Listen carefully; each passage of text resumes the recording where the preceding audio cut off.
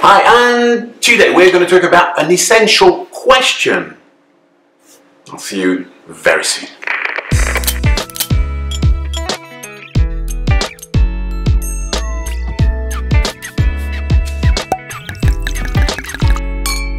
Hi, and welcome to S.Chablis. This is the last Q&A of the season. Indeed, we're May 1st, and this is S.Chablis' birthday. I'm 4 years old. Well, S.Chablis 4 years old. Yee-hee!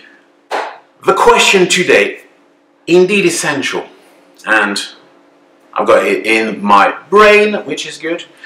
I'm not sure I understand really well what S.Chablis is about. Is it a restaurant or something else? Well, Germain.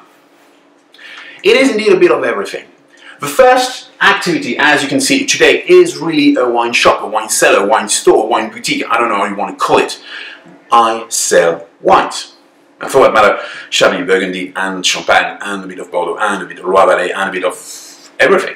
But really, Chablis and Burgundy. Then, for the heating part, indeed, I call that the Arnaud Bistro. Arnaud Bistro is basically a contraction between Arnaud, which is wine, and Bistro, which you know.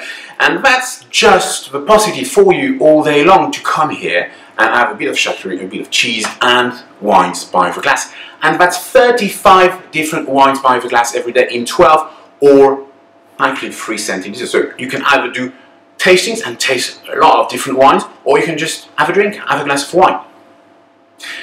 And now you're going to ask me, yes, but on the website and on social media, I see beautiful pictures of food, of different dishes, of foie gras, and things like that. So this is another part of my activity. I actually come up with those recipes and I take the pictures. That's another part of my job. But for S.Chablis, Arnaud Bistro is charcuterie, cheese, and wine is probably the most important part.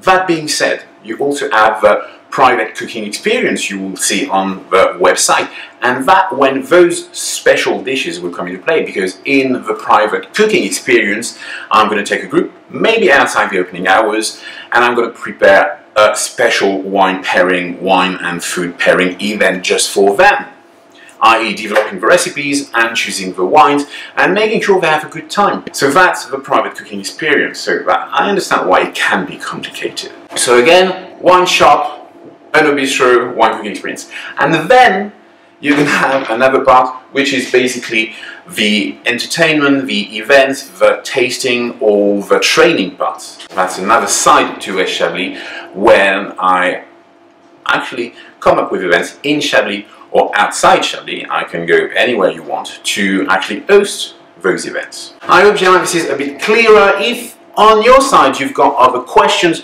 do send them over. You can follow S.Chablis on Facebook, Twitter, YouTube, and Instagram. I'm going to post many different things on there. Do check it out. I hope you're going to have a wonderful week. And remember, keep on tasting.